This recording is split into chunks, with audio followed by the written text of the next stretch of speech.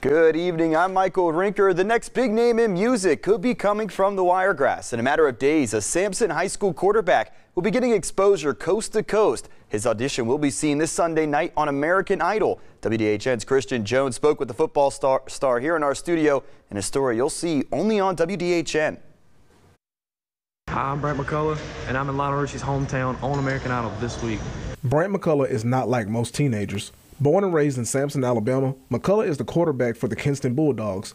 But according to his mom, Tracy, he was gifted with another talent at a very young age.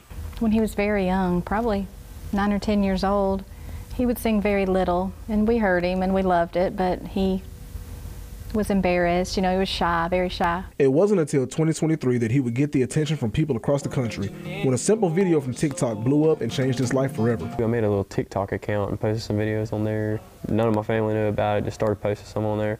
And then one kind of blew up, and I just turned it into a music account. I started from there and took my gift from God and just took it on to American Idol. After seeing his video gain more and more popularity, his family knew it was time to take things more seriously, signing him up for the hit TV series American Idol. The young country singer and his family made the trip to Tuskegee, Alabama, the hometown of legendary singer and American Idol judge Lionel Richie, for auditions, where McCullough made tons of lasting relationships. They said you'd meet people that'd be your friends for the rest of your life, and I no, you won't. And you will. It's pretty cool. I've got some pretty good friends from my audition.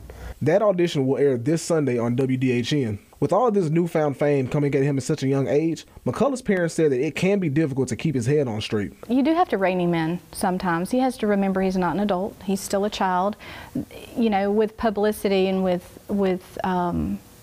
you know, people looking up to him and loving him the way they do, sometimes I think he feels like he's a little more grown than what he is, and we just have to remind him he's still a teenager. In the end, McCullough says that he just wants to shine light on the place that he calls home. Putting Sampson on the map is pretty cool. I grew up in Sampson, live in Sampson, you know, go to school in Kinston, so it feels good putting him on the map, you know, just to say I come from there. As of right now, his TikTok that started it all is sitting at over 600,000 views and over 100,000 likes.